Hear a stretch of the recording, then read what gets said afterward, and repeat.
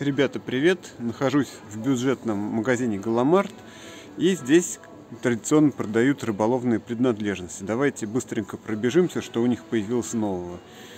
Ну, на верхнем стеллаже видим балалайки. Они все стандартные, и цены, в принципе, здесь демократичные. 130 рублей за такую балалаечку. Появились интересные багорики телескопические, смотрите, за 350 рублей.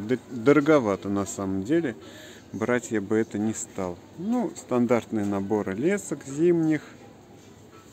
И вот что интересно, вот эти балансиры, то есть в магазине они стоят гораздо дороже, так, ну, в любом рыболовном магазине.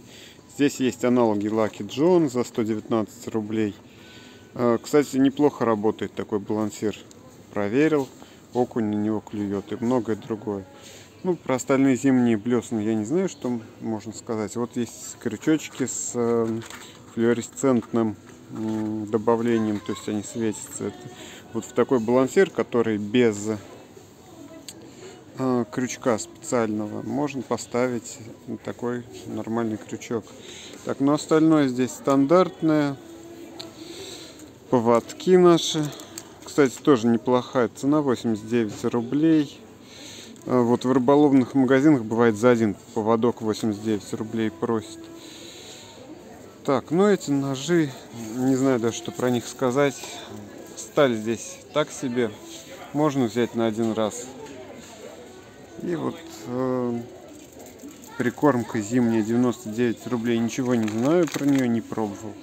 Ну вот такой вот ассортимент сезона 2021-2022 годов.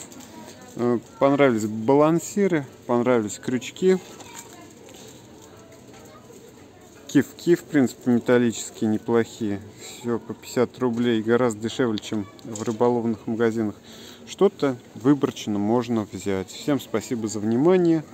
До встречи на рыбалке.